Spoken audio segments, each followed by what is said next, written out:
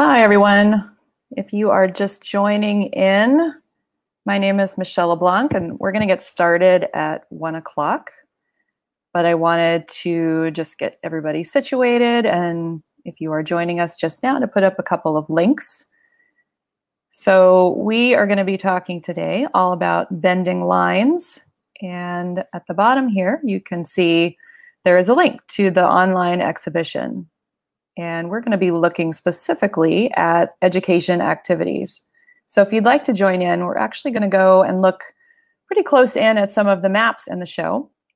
And I will be putting them up on the screen today, but you may want to zoom in on your own. We're going to ask you for your participation today in the comments section. So if you'd like to go ahead and put that link into your browser and join us in the exhibition, there's a lot of amazing material there. We're only going to scratch just a tiny bit of the surface of that today and see where we can get, and you will have many hours to spend in this exhibition. There's great material there. So if you're just joining us, we're going to start really shortly. Our live tour starts at 1 p.m. and glad to have you here, those of you who are joining us. If you are educators, I imagine maybe you are taking a break from teaching online today, or you don't have to be on Zoom today with your students, or you're just really excited about maps. Either way, whatever your reason for coming here today, I'm really glad to have you. And we are at 1 o'clock, so I'm going to get us started. So welcome, those of you joining us today. My name is Michelle LeBlanc. I'm the Director of Education for the Leventhal Map and Education Center. And maybe some of you have been there before. We're hoping someday soon to be back in our physical space, but we are inside of the Boston Public Library located in Copley Square. And we have a beautiful gallery, and one day, Bending Lines, hopefully this fall, will be physically available to view. But fortunately for us, we have this amazing online resource that was created by our staff, and very specifically also by our curator, Garrett Nelson. And many of you may have been tuning into some of the live talks that have been happening on Wednesdays at 1 p.m. So this is in addition to that. And again, we want to highlight the education work that went into this exhibition and some of the amazing resources that can be used for educators. So I'm going to put it up once again. Those of you just joining, I would encourage you to open up in your browser the link to the exhibition.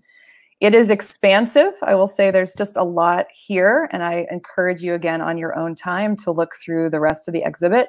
But we will be zooming in today on a couple of specific maps and thinking about how we use them with students. So my colleague Lynn Brown is here as well. She's our education coordinator. She's going to be in the chats of both YouTube and Facebook, so she'll be joining us as well. And we encourage you to participate today. We would love to hear from you in the comments section. And I'm actually going to be asking you some questions as we would students looking at a couple of these maps. So please feel free to add those in, and any questions you have going along. We'll have some time at the end today to answer those. So just some quick background on the Map Center. We are the caretakers for the collection of the Boston Public Library. We're in a public-private partnership with them. The collection is about 200,000 maps and 5,000 historical atlases. We also have created a number of digital interactives pertaining to our maps, namely our newest, something called Atlas Scope, which I encourage you to check out. You can find that on our website. And it is a way to explore some of our urban atlases. We, as a map center, we think about the ways that maps tell us about the relationship between people and places and these geographic perspectives. So how do we approach subjects in the classroom through geography? So geography not just being the study of places, but thinking about the interconnections. And I hope that we do have some geography teachers today who can chime in on this. And those of you who are looking to use more maps and think about the wide cross connections that geography can make, this is a good place for you to be. We work largely with the Boston Public Schools, although of course schools across Greater Boston, and with our materials, of course, across the nation. We serve around 4,000 students a year physically in their classrooms and in our space in the Boston Public Library. And we also provide professional development for teachers using maps in the classroom and also using GIS. We're going to talk a lot about GIS and data mapping today. There's a lot of that in the show. And we help students in Boston high schools actually use GIS data to expand on topics that they are looking at in their city, ways that they want to make their city better, and systems that are part of our lives right now. I'm going to put up also, if you'd like, we have a great educators page on our website, so you can find out more about our programs, about our materials. We have a number of lesson plans and map sets pertaining from everything to the mapping of Indigenous lands. We have a new lesson called Youth, about getting out the youth vote, called Why Vote, that incorporates different maps and graphs and visualizations. And at the end of that, we're trying to get students to register to vote right here in Massachusetts. And if you're in another state, of course, you can sub in your own voter registration forms. So do take a look at those resources.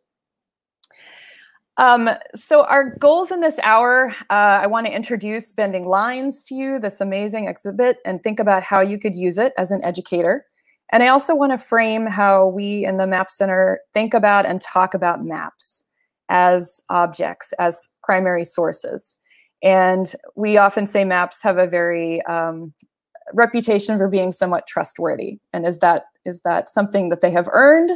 Not necessarily. And Bending Lines explores so much of this in great depth, but we have winnowed down some very essential resources for educators and for students to use that we hope will be useful today. We want students to come away from our programs and from our work with these maps to being critical readers of maps.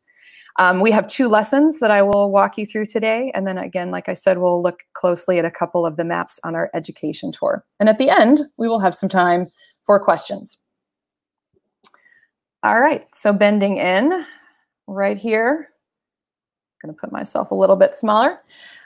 So Bending Lines, Maps and Data from Distortion to Deception explores the many ways in which maps bend reality, hence the name Bending Lines, and how they give us pictures of the world that sometimes seem like they are more real than reality themselves, and how cartographers come at these maps, sometimes in more subtle ways and sometimes in more overt ways. And just putting the link up again, if anyone is just joining us now, if you want to go ahead and log into Bending Lines, you'll be able to follow along. I want to emphasize up front also, we're not going to be going in depth in this section today, but there are a tremendous number of maps in this exhibit that are particularly poignant for this moment in time, that address systemic racism and looking at these larger systems. And one of them I wanted to highlight for you just now is in a section that is called The Power to Make Belief in the exhibition.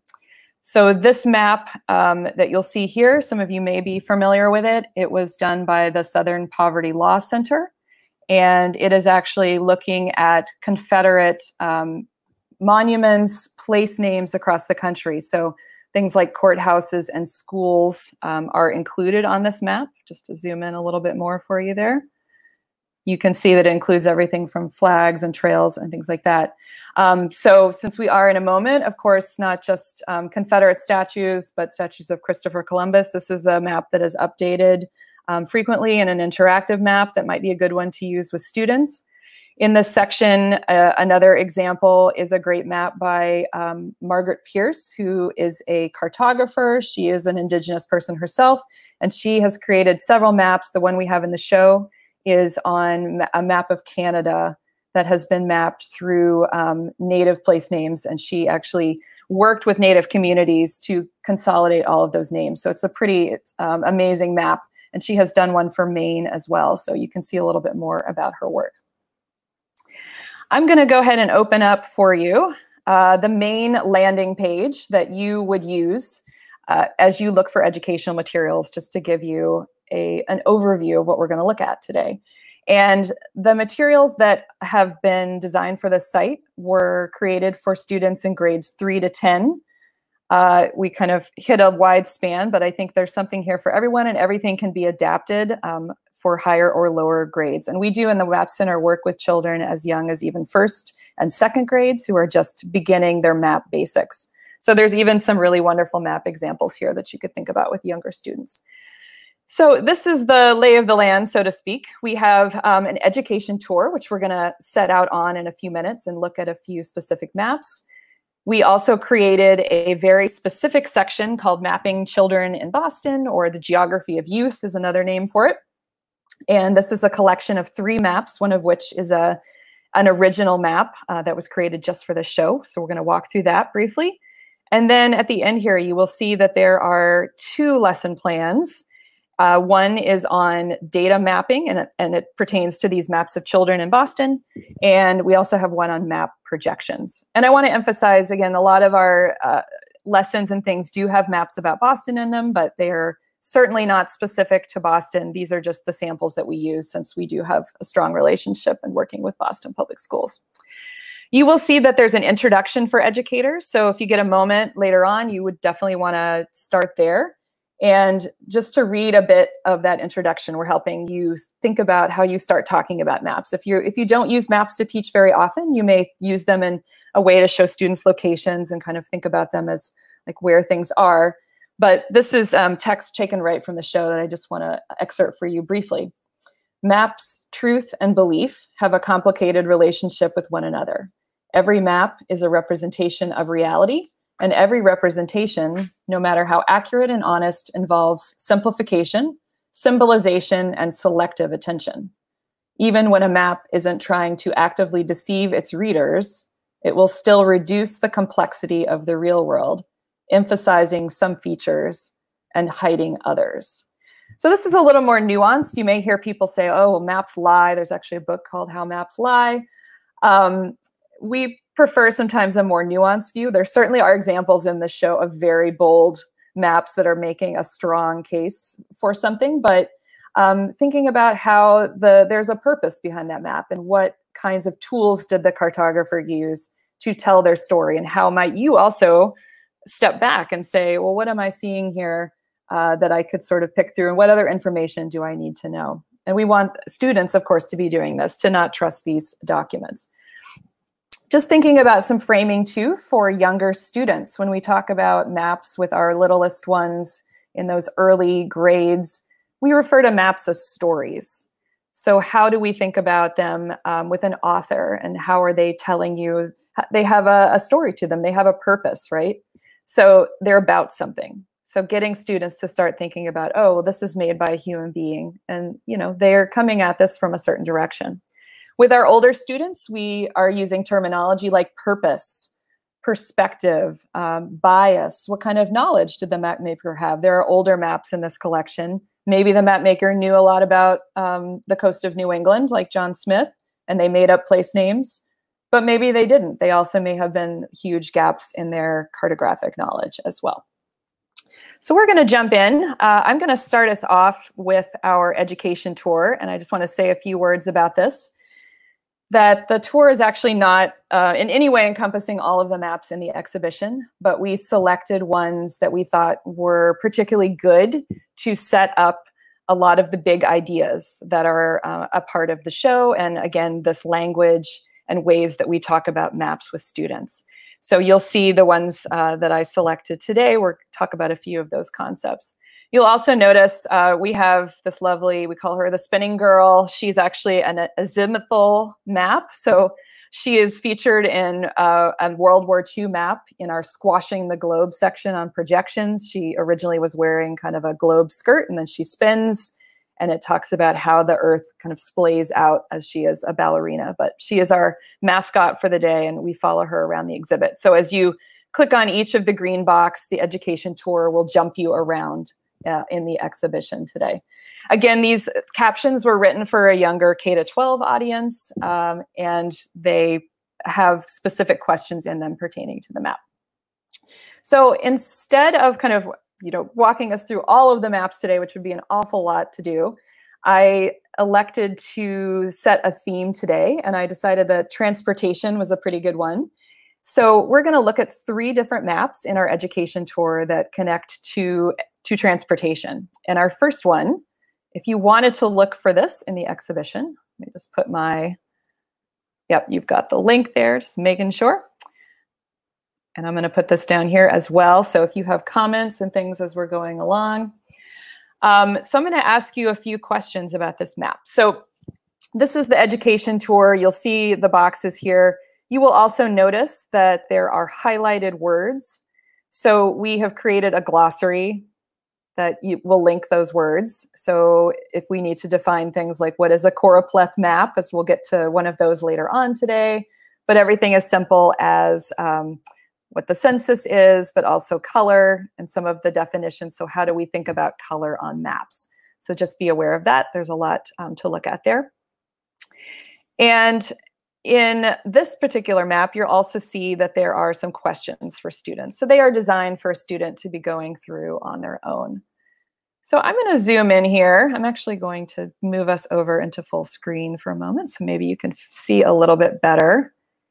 And just a few questions that I want to pose to our audience today, and you can dump these right into the comments section, are as you're looking at this map, as best you can see it, if you're able to pull it up in the exhibition and zoom in a little bit, what was your eye drawn to on this map?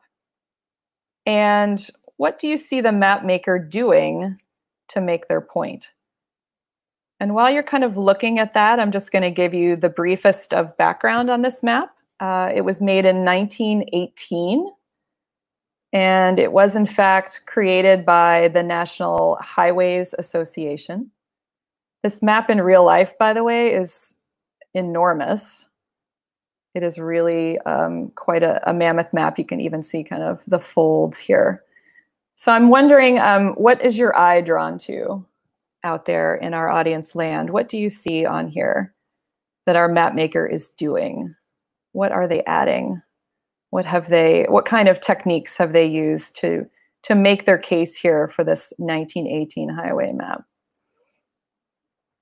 I'll give you a moment to look through. I'm going to zoom in on a couple of things here as we're looking around. So we have this really fascinating section here that says nationalism. We have some comparisons. True patriotism means sacrifice and self-denial, but lip patriotism, selfishness and greed. So I'm seeing in one of our comments, we have a comment that says Uncle Sam and preparedness. So yes, we see a lot of giant words about preparedness. Let's go back out to the top here. Right, 2 giant words. So one thing to think about too is the color on the map. Also seeing Uncle Sam, what is he doing here? So here he is in the lower corner, and underneath him it says question of questions, arm or disarm. And over here on the side, there are a lot of names around this map. We have departments and divisions of highways. We also have over here on the other side of this map, the names of the supporters of this plan, of course. Let's go back over here. Apologies for my somewhat slow moving around here. There we go. The Council of Governors are on here. Any other thoughts that people see? I see certainly the national symbolism on here is big. And what does Uncle Sam have to do with the building of highways? An excellent question, right? So some of the things we ask students to think about are the ways that maps, again, tell their stories. And this one is kind of throwing everything, including the kitchen sink here, from color. I think there's probably about 85 fonts that are being used on this map today. The map itself, as you're noticed, is kind of a snoozer. It is, a simple map of the US, but it's showing this entanglement of highways with places. But then not only illustrations, Uncle Sam, and this somewhat questionable scene that's going on over here. And then we have at the top also some photographs as well up here in this corner. So this is a great example of a map that is telling us a lot of stories with a lot of techniques. And students can kind of walk through that, but picking up on the nationalism of the map, it is definitely hitting you over the head with a bit of a hammer today. Some background on this map too is that the map maker was actually in the construction business and had deep connections to Henry Ford as well. And this sort of nationalist connection here, the idea of preparedness and national defense, this being right at the end of World War I. Did all of these highways happen would be another question. Like, did this plan actually proceed ahead? We know that later on, as you read the fuller caption, you can read a lot more about the map in the main part of the tour here, that the National Highways system of interstate and defense highways did not happen until after World War II into the 1950s. But this is an early iteration of that, and this idea of preparedness and defense being part of this map too. So this is a great one to use with students. Again, especially if you're teaching 20th century history, it's a good place to begin with maps, and it certainly has a huge message to it. I want to move on to two other maps that are also connected to transportation. Go back here for just a moment and show you, as you're moving through the exhibit, there is also a really fantastic section. I'm going to back up here, where we asked several cartographers to create original maps for us. I guess you could say bespoke maps as part of the exhibition. And this was an attempt to talk about, again, every map has a purpose. So how do cartographers tell their story? And especially in this era of data mapping, how can one set of data be manipulated and shown in a variety of different ways to tell very different stories? As an aside, one of the things that we do with our high school students is look at a lot of data maps about Boston as part of our Maptivist program.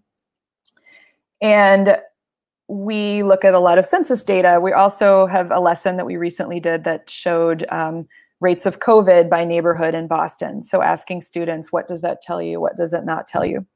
So the ones that I selected today, there's some really great examples. This particular one is two transportation stories. So I'm just going to zoom in on this first map. I want to show you the title. And this is by a cartographer named Andy Woodruff, who is actually at Axis Maps, which is in Cambridge. Sorry about that. My map is not agreeing to load up with me today. Here we go. Let's see if I can get it to come. There we go. Just taking a second. So as that is loading, this is a map of public transportation in Boston. I'm going to zoom back out again. Sorry, everybody. There we go.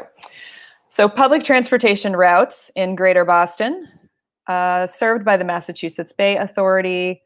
He's got some distances here. We have a great explanation. One of the fun things about this map that Andy created is that it has this old-fashioned map feel. These feel like the maps from the 19th century that we have in our collection at the Map Center.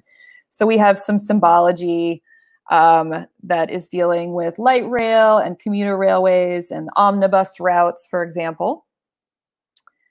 We also have over here some great insets. So I love that he has referred especially to this bus as the trackless trolley, for example, or MBTA bus here. So this map shows us, again, just all of the transit lines, and we can see that they all are kind of converging right here into the middle of Boston. So now I want to show you a second map. I'll give you just a second to look through it. If you are following along here, we are again in the section of the exhibition called How to Bend Data Stories. So if you wanted to find this map and look at it a little more closely. All right, so here we go. This is our second map that Andy created. So he also had the same set of transportation data, as you'll see here. And just to zoom in a little bit on the bottom of this one. So this one is entitled The Great Transit Desert. So he outlines here for us that 1.3 million people live within a 10-minute walk or live in Boston area and who are further than a 10-minute walk from the subway and light rail stations. So in this particular map, you can see here we have an explanation for subway lines, and also this kind of brick wall denotes the 10-minute walk from one of those stations. And then as we go over here, you can see that he has arranged population. So these kind of taller skyscraper looking buildings are 100 people, and the single family looking house is only 10 people. So as we kind of zoom in, here we are down in Norwood, Massachusetts. We'll kind of come into our area of Boston where you would have those subway lines. Here we go. So we're coming up into Hyde Park and Mattapan. So you can see that this almost feels like this wall that is being built right around these subway stations, and then everyone else is kind of on the outside. So some of the questions that we are asking students here to think about with these maps are, how do each of these maps make you feel about public transportation in Boston? And what ways does the cartographer use to make you feel that way? And so I'm wondering what you think as you looked at the two of those. Is there any observations that you made between the two of them in our chat? Please feel free to join in. I think just as I'm looking at them alone, the titles are really brilliant. I think Andy has a particularly great style. It's almost kind of comic-y style in the second one with the buildings. But it also goes to show you that titles on maps can have very powerful influence over us. Just by reading that title alone, we're already predisposed to think a certain way about the map. So we have to really dig in deeper to understand, for example, that Andy also has not included in this map those omnibus lines, right? So there's a lot of difference between even sort of, did he use all of the data between these two maps? So within this caption here for students, you have the two maps and then these questions for students. And also this great question that my colleague wrote that I really love: can both of these stories be true at the same time? Which I think is a really particularly poignant question to think about. So can it both be that we have a really robust public transportation system in Boston, but also that there are a lot of people who are underserved by public transportation, and are there ways to improve upon that?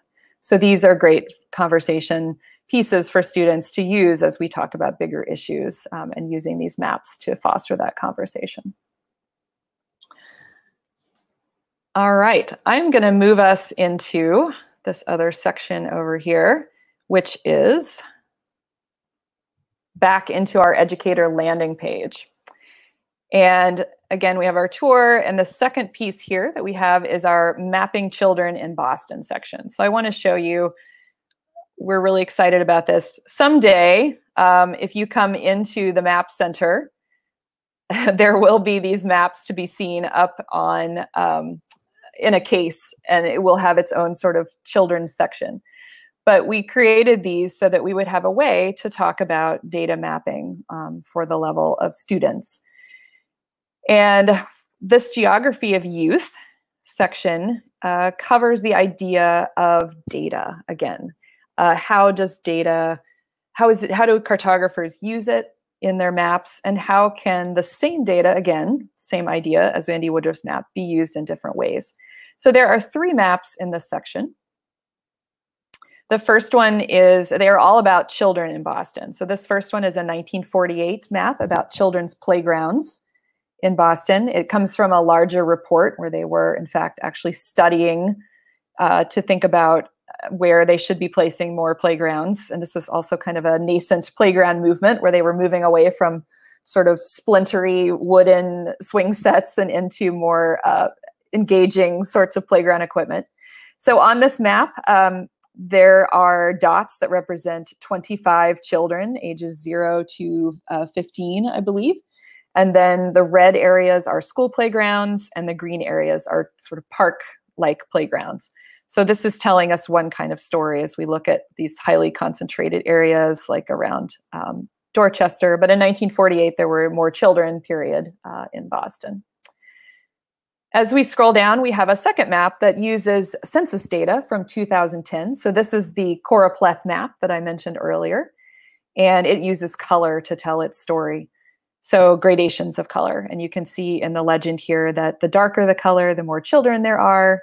And today, if you're familiar with the neighborhoods of Boston, areas like Roxbury and Dorchester, some parts of East Boston have higher concentrations of children than any other part of the city. So we can see that kind of arrayed really well with this census map. And then finally, we're really excited about this map. It's actually was created for this exhibit, and it was created by an illustrator named Raoul III. You may be familiar with some of his work. He has several great comic graphic novels, one called Lowriders in Space, that's just fantastic, and artist Elaine Bay. So this is actually the same kind of data. It's the census data plus some American Community Survey data from 2018, and they created this caricature map called Boston Kids Count. And it's the same idea, kind of this choropleth idea, but a totally different way of thinking about geospatial data in this caricature form. So it's quite adorable. We also have a coloring page. So if you're interested in receiving that, we could totally send this to you. My own children have been enjoying it as well. So if you have kids at home, this could be a great way. So this is the section. There are lots of great questions here, and I point this out because these are great maps to talk about data, but also because they tie right into, put myself back on here, they tie right into our first lesson that I want to talk to you about. So we have two lessons connected to the show. The first one is called Kids Count, Mapping Children in Boston. And this lesson is, again, incorporating those three maps that you saw earlier. So we are helping students understand what geospatial data is. And we have an array of different terminology here that are important for students to use. The main one being geospatial data, because this may be the first time that students have ever heard this term. We wanted to focus on these three maps and also this idea of what is being collected by the US Census and how also the American Community Survey, the importance of the census, and then how so much of the census and the American Community Survey is also estimates, right? So these numbers are not necessarily the exact numbers, and how do we maybe kind of think about that as we think about maybe where there could be some errors. So there's some explanation here. And I want to back up to say that these lessons were originally designed to be done in the Map Center, just like those of you who are teachers out there in the audience. I'm sure you are missing seeing your students in person. My colleague and I really do desperately miss seeing students ourselves. And we had designed this thinking that we would be doing it with kids coming into our gallery space and into our learning center. So we had to adjust our brains to think about how could this lesson be done, by students on their own in their home, and also potentially by a teacher who would assign certain aspects of this. So it has been designed to be able to be taught in a virtual environment. So as we scroll down, one of the things that we are talking to students about is, again, what is geospatial data? And for some, they have never, sort of seen, what does that mean? What does data look like? Just to zoom in a little bit more here. We have a chart here that's actually showing the data that was incorporated into those maps of kids in Boston. And we can see that they're by census tract, for example, and these estimates for the number of kids. There's also a whole column of margin of error. So for our data folks out there, certainly some of these census tracts have, like this one here, has a pretty high margin of error. So going into a little bit of detail about what does that mean? What does it mean to estimate when you're doing something like a census? And how is all of this collected? I think my colleague and I also talk a little bit about how important it is to talk about all of the ways that data is collected on all of us all of the time. If you have a cell phone, you're constantly being pinged somewhere. And some of those, certainly the issues, right? Societal issues around collecting data. But what does it mean in general? How can it be really amazingly powerful and useful? And also how can it obviously has dangers and discussions that we have to have about that. So we have underneath the data, we talk about the purpose of maps. This is, again, a big theme throughout the show. Every map has a purpose, right? Some of them stronger than others. And the cartographer has to think about what that purpose is before they go into it. That's what makes the map that much stronger. So they might, like our highways map we looked at from 1918, decide this is a map about patriotism. So I am going to make sure that I use lots and lots of bold colors there. So one of the ways that we ask children to start thinking about purpose is if they needed to figure out where kids are in Boston, here are some great questions to ask. Why would you need to know this? Why would you want to know where kids are in Boston? Why would you want to collect this kind of data? So we imagined that kids might come up with answers such as where to build schools or playgrounds, but maybe you want to talk about ice cream truck routes. Maybe you want to talk about where to open a toy store, and doing this brainstorming to think about why does data about children matter and how can it help a city do something. And then that there are lots of different ways to show data. So we've looked at maps. Hopefully the students have gone through the education tour and have kind of looked at these ideas of color and the different ways that the maps are showing information. So again, this lesson was designed to start to think about how we might sit down on the floor with students and ask them to show us, how would you represent 100 kids? So doing this in person would be a lot of fun because we could get the kids on the floor with a big roll of paper and ask them to work together in groups. And how many different ways, using pictures, using colors, using symbols, numbers, how many different ways could you actually show the number 100 kids? So this brainstorming will get us to start thinking about, again, how we show data. And then asking students to think about how would you then create your own map? And so the last piece of this lesson is to have, and again, this is designed for the home, for the homeschool child, but you could go out to your street and start to count different colors of cars and think about the ways that, how many different colored cars or out-of-state license plates, for example. You could take a patch of your lawn and note where the different dandelions are on the lawn and count those up to create your own data set. You could even use something inside of your house, a room, or map out all of the electrical outlets in the room. So collecting this data, and then decide, what am I going to do with this data? What do I want to know? Do I want to create a great closed street in my neighborhood where kids can play? So are we going to create an underground parking garage? There's too many cars on the street. And then to map that out and create kind of a persuasive map that would help tell that story.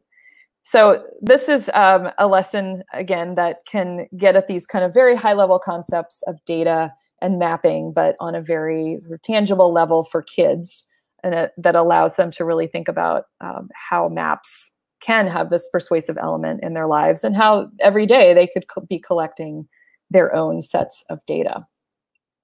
And my colleague has put up that the Map Center is happy to find maps for you that have data sets in them. So some of these, again, pertain to Boston if you don't teach in Boston, but you're really interested in thinking about how you could do this lesson in your geographic area. We have amazing librarians, great educators too, but our librarians know all sorts of sources, and all of us as a team are more than happy to help you find items. And I'll put our contacts up at the end today here.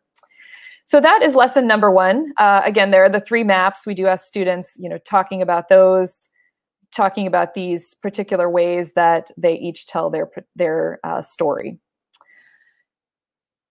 All right, I'm going to pause here and just see if we had any other questions.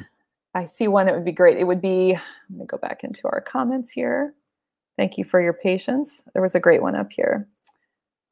I'm going to put this one up. It would be interesting to overlay the second map with one of playgrounds in those areas, then wonder about equity and outdoor play. Yes, absolutely. So much of this data is about equity, right? So as we look at access and thinking about the 2 transit maps as well, and how these ideas of access can be very different. Is a bus the equivalent of a subway line or a commuter rail line? A lot of people say no, right, with traffic. So we start to get into these bigger issues of equity. I also like this comment a lot. I love how the caricature map makes use of audience and includes kids in the conversation with an entertaining image. Yeah, the caricature map is really fantastic. If you can't see it, you should definitely go onto the site and zoom in. Some of the kids are actually drawing the kids in the middle in Boston. So it's a map that's making itself on the inside. I don't know if that makes sense, but it sounds like it does. All right, I'm going to show you our last lesson here, and then I'm going to open it up for some questions or comments, and also just share with you if you want to be in touch with us and learn more about resources. And I will say in the middle here that because we will not be seeing students for quite a while, we're also happy to do guest lessons and teach some of this virtually when the school year starts up again for those of you who might be interested in thinking about that. So please contact us if any of that is appealing to you. All right. So lastly, zooming up here to the very top, I don't know if we have any geography teachers out there. This is not just for you. I want to say that first off the bat, that talking about map projections has an enormous host of reaches when you're thinking about maps. But those of you who do teach a geography class of some kind probably deal with map projections. But we introduce them to students, once again, as this idea of what kind of map do you use for this purpose. So we're probably all used to seeing a certain kind of map, a world map in our classroom, like a Mercator projection on the wall. And sometimes we think about that map as being very flawed. It's often highlighted as one that only emphasizes Europe and North America or at the expense of Africa and the Southern Hemisphere. So I want to talk just briefly about that. But this lesson deals with these concepts, and it is also connected to a part of the exhibition called Squashing the Globe, which has some amazing other additional resources. So I want to make sure that you look at that if you're interested, and I can, if we have time, I'll do that at the end. So what is so great about this lesson is that it starts us off with thinking about the globe, how this is the best, most accurate representation of the Earth, right? So it gives us these essential elements that we need to kind of understand how land masses look on the Earth. So as I scroll down here, these are the questions that we're thinking about. What are the differences between maps and globes? What are map projections?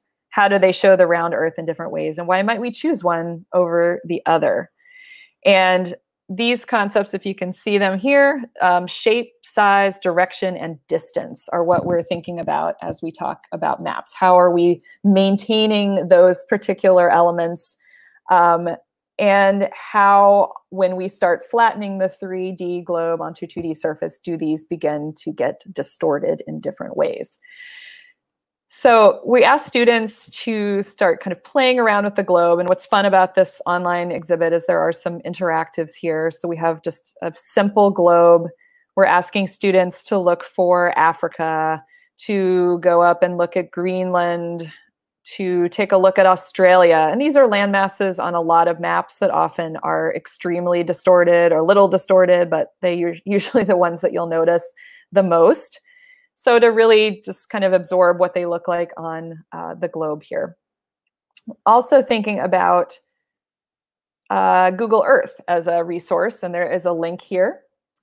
And asking students to zoom into Google Earth to kind of play around a little further, find the North Pole, find Antarctica, to pick a location that they want to zoom in on. I'm sure a lot of you as educators use Google Earth in a variety of ways. It's great, you know, if you're studying Cuba and you want students to zoom into a street view and look at what Cuba looks like. This is a great tool.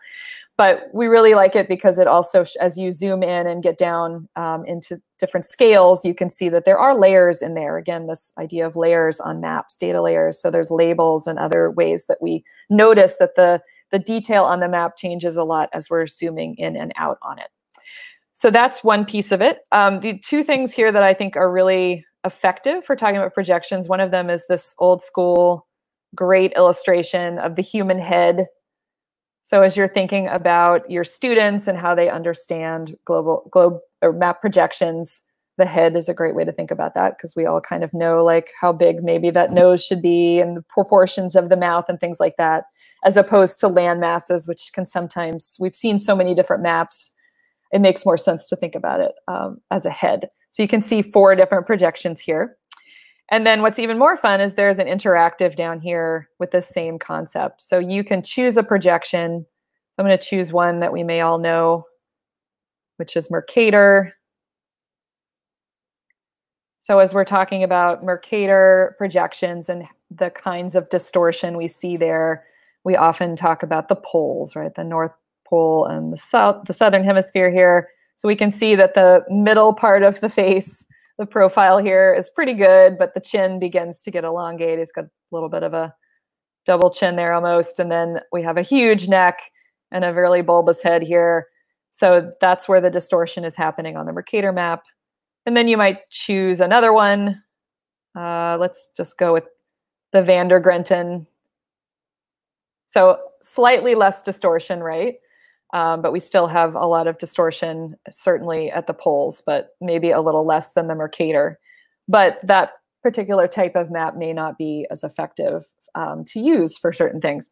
So it just gets us to start thinking about, okay, so where is this distortion? And then asking students to play around with that, but also to think about what this looks like when we actually get into maps.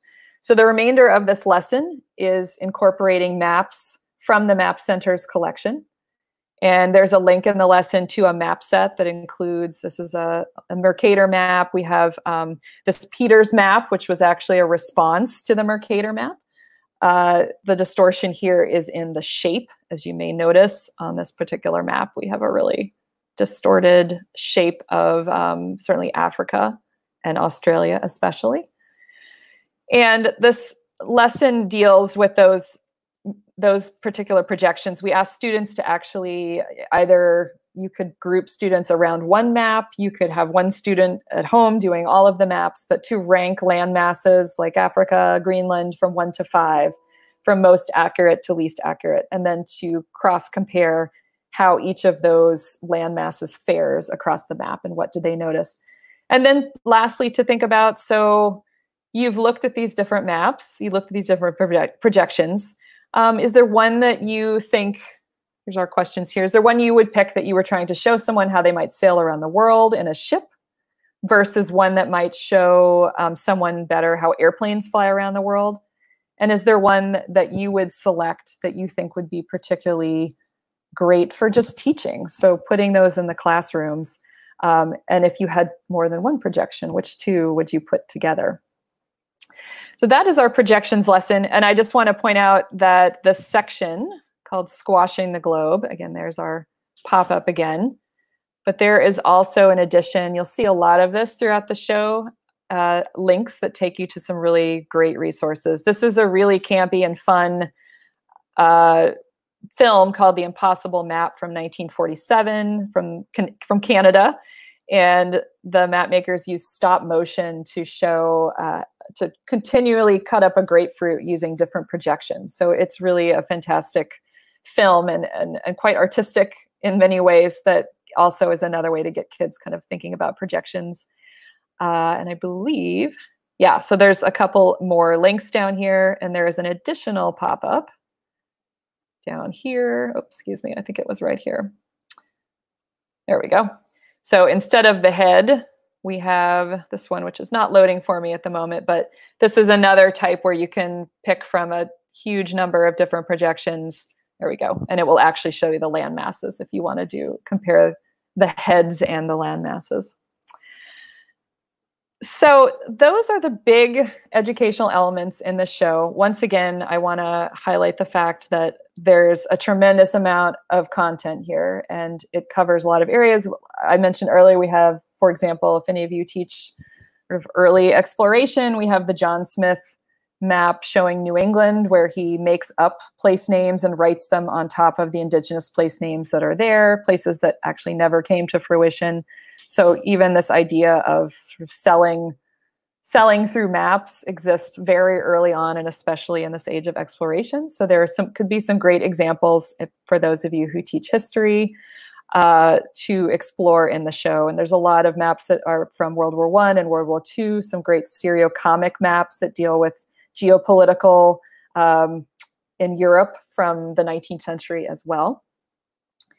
And I want to put up here, once again, a link before we get into our questions, just to make a plug that my colleague Lynn and I are available for consultation. If you're looking for resources, if you're looking for maps, we are delighted to work with you. We're delighted, of course, those of you who are local, when we're having children in the MAP Center, again, delighted to have your children and bring in for a program. But we encourage you to reach out to us. And just for those of you, if you're not linked on, this is the link again to Bending Lines and to our education activities. I have a couple more things, but I want to just look briefly if we have any comments or questions. I know it seemed to me maybe we were having a little bit of an issue with one of our comment threads, and I apologize if your comment or question did not get in. So my colleague Lynn says, yes, we can teach you and your students to make your own, absolutely, and happy to find maps for you as well. And there was another comment I'm going to say here, a great one. Sorry, we've already gotten to that one as well. So I'm just wondering if there are any other comments or questions or anything else that we could answer for you while we have you here today, as I go and show you a couple more things.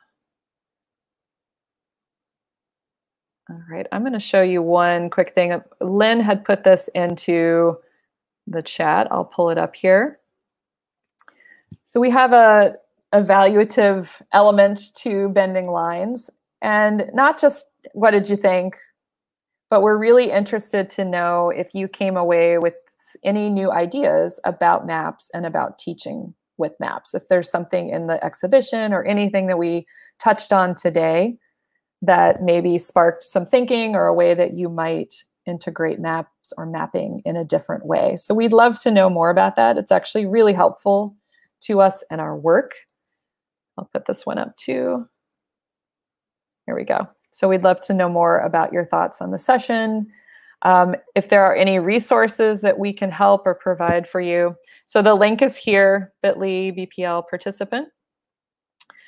I also want to make one more plug for an additional program we have. We have one more on Wednesday, June 17th at 1 p.m. So PJ Mode is a map collector.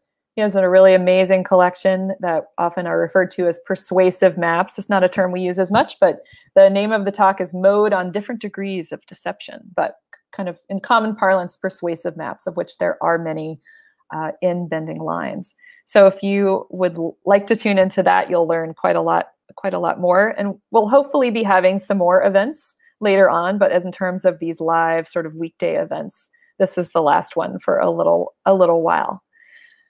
All right, I'm going to go back. Here we go. We have one more question. Can you email through the summer? Yes, absolutely. We are on all the time, available anytime that you would like, and we're happy to, again, help provide materials. And if our collection doesn't have it, we know a lot of other collections, Library of Congress, other places, and we have great librarians who can help you out.